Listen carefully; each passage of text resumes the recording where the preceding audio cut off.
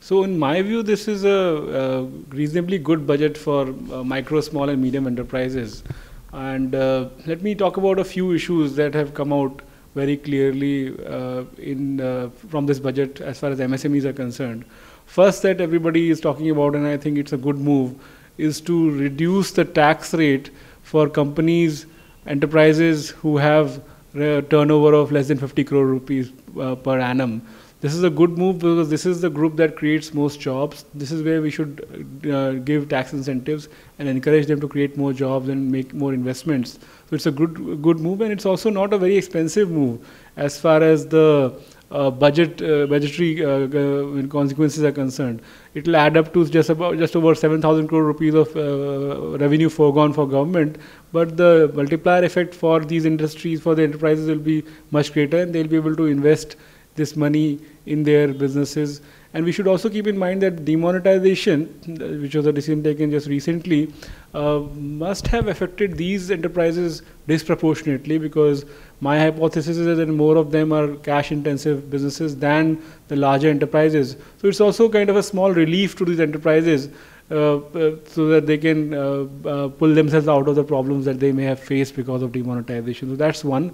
Second, on the expenditure side, what I notice is that last year's budget of the MSMEs was about 3,400 crore rupees. But during the course of the year, the actual expenditure had to be a little higher. So the revised estimate of expenditure during 2016-17 is about 5,400 crore rupees. And the main source of increase has come from the credit support programs. And these have grown by almost 2,000 crore rupees. It was just budgeted to spend 50 crore rupees at the beginning of the year. But it seems that this year we would have spent about 2,000 crore rupees on that. And in this same scheme, next year there is an increase of about 3,000 crore rupees. So this scheme is growing quite fast, and it will be over 3,000 crore rupees next year, as the budget says. And that, as a result, has led to a budget for MSMEs in 2017-18 of about 6,500 crore rupees, which is almost double of last year's budget. So that's also a good thing for MSMEs who can benefit from these budgetary allocations. The third thing is that we have to worry a lot about credit access to MSMEs. As we are seeing, the economic survey also pointed out that the growth of credit to MSMEs is at the lowest in several decades. So it's a very bad situation for MSMEs, and government has to do what it can to address this problem. And then, of course, the private sector also has to take initiative and lend to banks. Other institutions have to lend to MSMEs.